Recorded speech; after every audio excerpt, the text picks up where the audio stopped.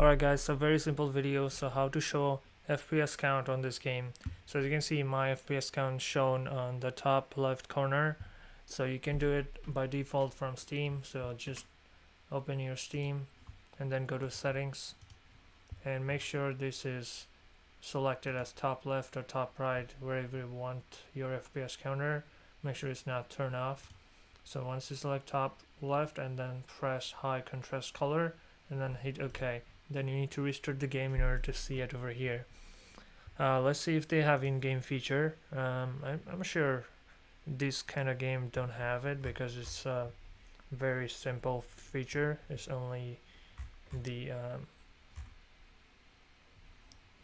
best games have. So yeah, I don't see it, so they don't have it. So